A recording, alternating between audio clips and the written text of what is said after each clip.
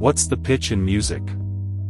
In basic definition, pitch refers to the highness or lowness of a note, which is determined by the frequency of the sound wave. If you want to learn this completely and deeply, watch the video until the end. Hello and welcome to our new lesson video on our YouTube channel. We are excited to share this content with you and hope that you find it informative and helpful. Please feel free to ask any questions or leave comments as you watch the video. We are here to support you and want to make sure that you get the most out of this lesson. Thank you for joining us and we hope you enjoy the video. So let's get started.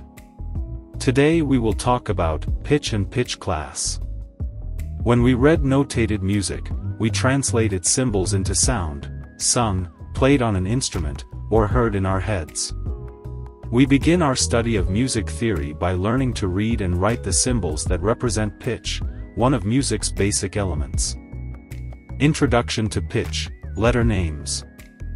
Listen to an excerpt from a piano work by Wolfgang Amadeus Mozart as you follow this example, the musical notation, or score.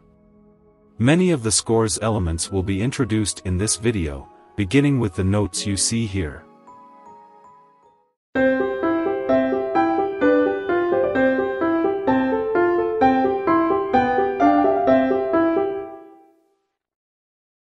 By the end of the chapter, you will be able to name each note in this example. The first piece of information you need is that musical notes are named with the first 7 letters of the alphabet, A, B, C, D, E, F, G, repeated endlessly. Imagine these 7 letters ascending like stairs or arranged around a circle like a clock, as in figure. Count up or down in the series by reciting the letters forward, clockwise, or backward, counterclockwise. To count up beyond G, start over with A. To count down below A, start over with G.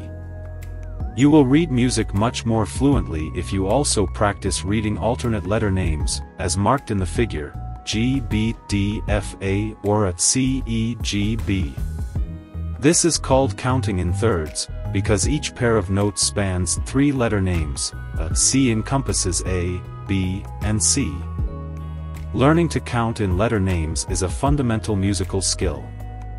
Practice counting backward and forward from A to A, C to C, G to G, and so on, until you feel as comfortable counting backward as forward. Think of the movement as upward when you count forward, and downward when you count backward. For example, 5 above C, counting forward, is G, C, D, E, F, G, and 6 below E, counting backward, is again G, E, D, C, B, A, G. Always include the first and last letters in the series, and count the first letter name as 1, 3 above F is A, not B, count F, G, A, not G, A, B. Now let's practice a little together. Remember to count the given note as 1. 7 above G is F. 6 above F is D. 2 above D is E. 4 below B is F. Now let's try another exercise. Count in thirds above the pitch given. For example, start from G. G, B, D. In this 7-name system, each letter name reappears every 8th position. 8 below C is another C. Notes 8 letter names apart make an octave. They sound similar, a principle known as octave equivalence. Octave-related notes belong to the same pitch class and have the same letter name. The pitch class D, for example, represents every D in every octave. Listen again to the first notes of the Mozart excerpt to hear pitch class C played in 2 octaves simultaneously, 2 different pitches that belong to the same pitch class.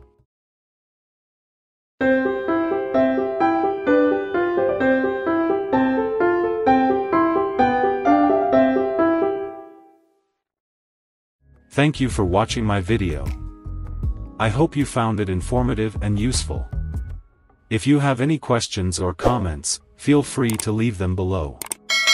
Thank you again for your support and I hope to see you in my next video. Goodbye.